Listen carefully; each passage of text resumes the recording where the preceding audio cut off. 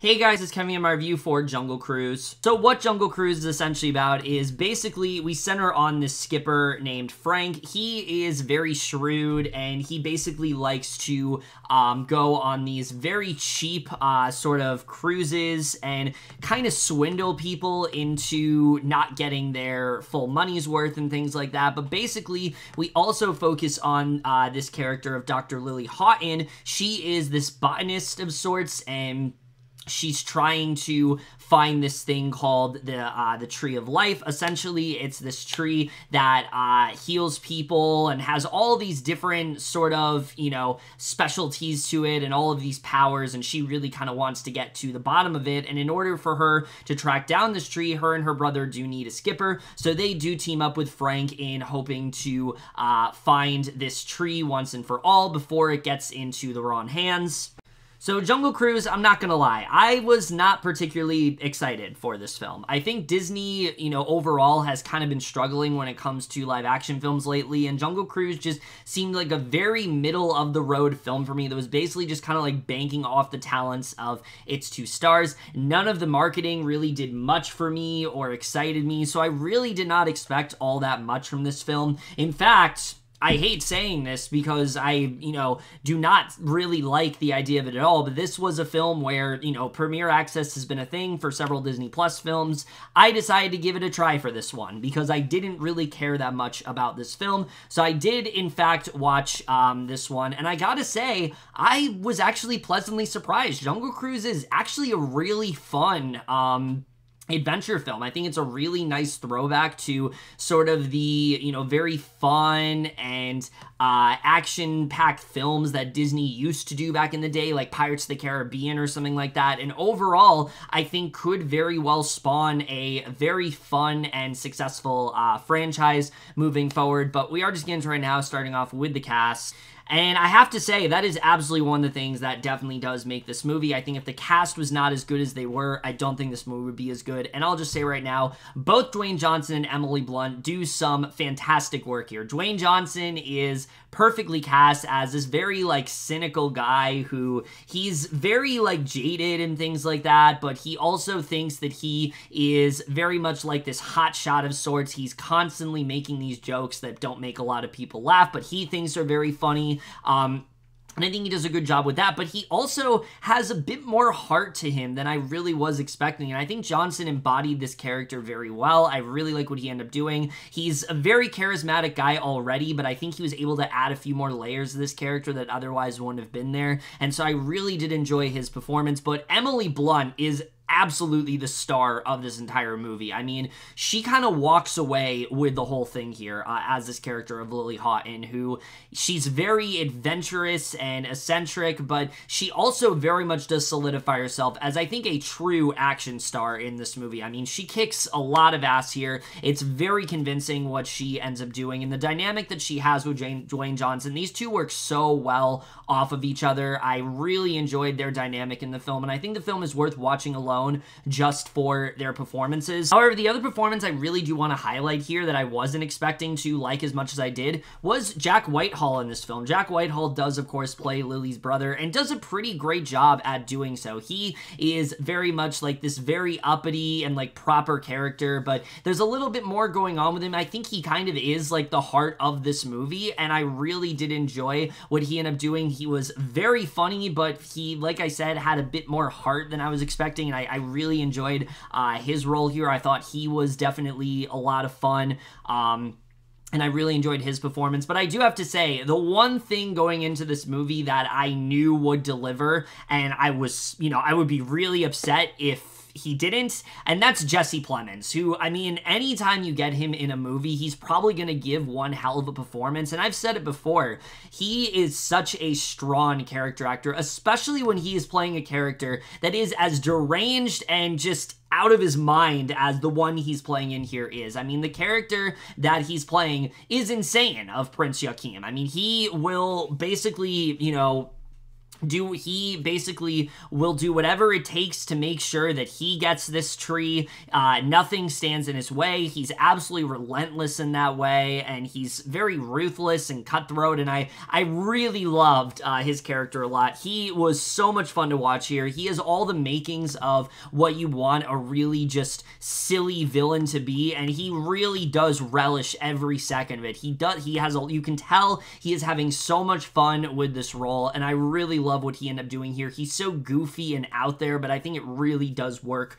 for this kind of role, so I really did enjoy his performance. I think the rest of the cast overall does a really good job here too, and definitely was a lot more impressive than I overall expected them to be. But the directing here from Jaume, Collet, Serra as well, I think is also a big standout in this movie. I think something he does really well is that he makes this film legitimately a lot of fun. He knows that, you know, how much fun this can really be, so he really does, I think, dive headfirst into just the fun of everything, and I think it really does work as a result. And we know that he really does have a knack when it comes to action set pieces, and he really does remind you of that here. I mean, the way that he constructs this film, I think he does a really good job with directing it, but there also is a lot more of a genuine sense of heart that I wasn't expecting, and I thought he directed that very well too. I think the film overall is just a lot of fun, and his directing is a big reason for that. But I also want to talk about the screenplay in this movie, because that's something that I also was pleasantly surprised by. I think the story on paper does seem very basic. You know, you have the skipper that is, again, just very sort of sleazy and cynical, and then you have, you know, Emily Blunt, who's just kind of scrappy and adventurous, and she doesn't really seem to have a care in the world in terms of, you know, what she's really doing, but there's a little bit more going on with both of those characters, and that's something I really did appreciate, especially when it comes to Dwayne Johnson. He is not just this, like, very cocky, you know, skipper. There actually is a little bit more going on with him. They get a lot more into, like, his backstory and what really led him to this point, and I was surprised by how well it really did play out for me. I really did find myself invested in his story by the end of the film, and that's something else that I really did end up appreciating. And there's a bigger purpose as to why he cares about this tree. Why is he doing what he's doing? And I thought it made the whole concept that much more believable, and I thought they did a pretty good job with that. And the same goes for Lily as well, especially her relationship with her brother. That was actually very sweet and something I wasn't expecting to care as much as I did. I mean, it's not just like her brother is like this very spoiled character that's never, you know, gotten himself into any sort of risky type situations before. You would never expect for him to be on like this boat and have like dirt on him and things like that. Like, yeah, that's a lot of fun, but there is a genuine bond that these two have. You know, this is someone that he does deeply care about. His sister is always kind of looked after him, and you really do feel that bond in the movie, and I thought they did a good job with that. But I would also be remiss if I didn't mention that, yes, once again, Disney does try to attempt to have that like first gay character type scene, but I think this time around it's actually done a lot better because it isn't just like a blink and you miss it sort of thing. Like most of the time they do it, it's a character that doesn't serve much of a purpose in the story.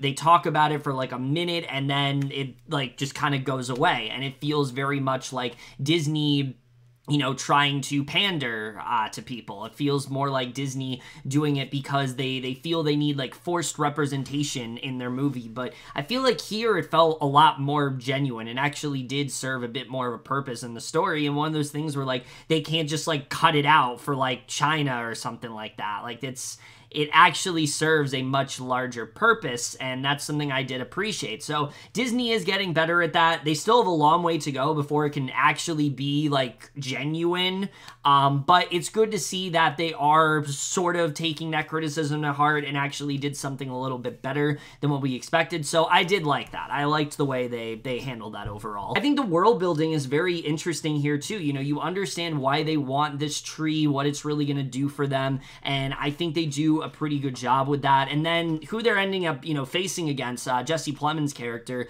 is a lot of fun. I mean, you recognize that he is someone that is just so conniving. He will do literally whatever it takes to get his hands on this object, and just the way what he decides to do, you know, the things that he says, it's just insane. And I was surprised by how funny he really was. I knew I would like him in this movie, but I was surprised by how much I really liked him, and I thought they did a really good job with that. So overall, I was very impressed with the screenplay here.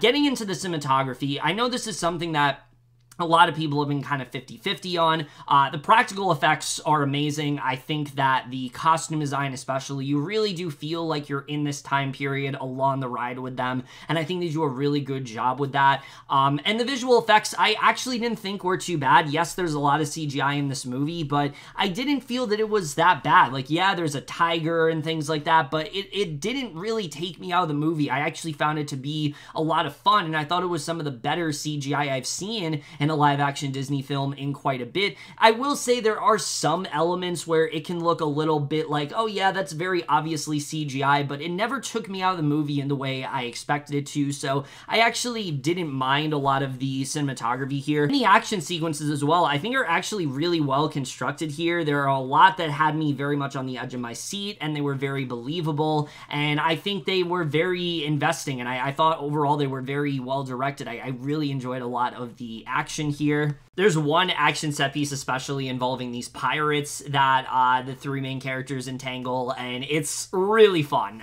The way that whole thing was done, it was like so swashbuckling, and it's exactly the kind of action that you want to see in a movie like this. And like I said, I legitimately think that while this has been kind of like a very disappointing like summer for movies, this one's like feels like what a summer movie should be. It's just kind of a lot of fun and very easy, you know, you're very easily able to just like get lost in just how fun everything is, and I think this film really embodies that well when it comes to the action. Another big highlight of this film though has to be the score by James Newton Howard, which, I mean, if you want a score that is just gonna perfectly just put you into the mindset of this movie, something that's very adventurous and fun, look no further than his score here. I mean, he does such a great job with just keeping you so invested in what's going on. It's a score that I constantly find myself humming, and it shows why he's one of the best composers working today for a film like this. So I really like what he ended up doing in terms of the score here. I think he heightened the tension, he heightened the fun. He just did such a great job when it came to the musical score in this film. And the editing, yes, this film is 2 hours, and I won't lie, it did take me a little bit to fully get into it. I think once we met Dwayne Johnson's character, that's really when I started to get into this more, and I do think it can drag in some aspects, but I do appreciate the fact that this film does take its time in telling this story. It's never afraid to kind of slow down and get you to really know these characters, and I thought they did a pretty good job with that. That being said, this film is not perfect. There definitely are some things that do kind of bring it down for me. One of them being that the character of Aguirre, who really is like the main villain in this film, yes, you have Joaquin, but he's kind of secondary. Aguirre really is like who we're following here. His character I just found to be kind of one note. He has a really good like opening monologue, and I was like, okay, this could be really interesting, but I felt he was more like a plot device than anything. I didn't really feel like his character was really all that well fleshed out. There's like a bit of a backstory with him, but I thought that it was more like it was sort of like a show not tell thing. I would have rather had them, you know, actually see it rather than them just say it to us, and I just felt that his character overall just didn't really do a ton for me. And also Paul Giamatti in this movie. I liked him in this movie, I did. He's playing this really over-the-top character with this ridiculous accent, but he is not in this movie nearly enough, to the point where I really don't understand what the purpose of him really was. I think they could have done a lot more with that character overall, and I was kind of let down by just how little he had to do in this movie. I would have thought they gave him a little bit more to do, but unfortunately, I don't really feel like they did. I think he could have definitely